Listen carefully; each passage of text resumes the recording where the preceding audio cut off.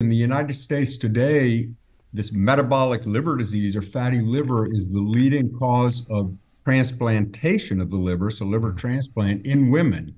So it surpassed alcohol. In men, it's alcohol number one, metabolic liver disease number Oh, yeah. two. How do you prevent it if you don't have any fat in your liver? And then if you get a little bit, what do you do? And it certainly sounds having type 2 diabetes is a significant risk factor based on the statistics you were talking about earlier. Having type 2 diabetes and being overweight or obese. So I would say a couple of things.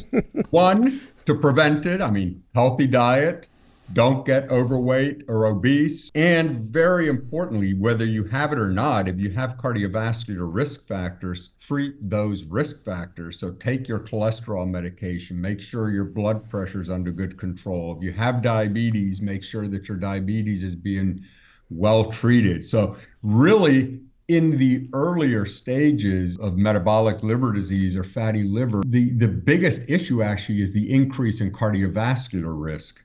So most people will have issues with cardiovascular disease, a heart attack, a stroke, that sort of thing. So really making sure that those cardiovascular risk factors, cholesterol, high blood pressure, don't smoke, those sorts of things are taken care of.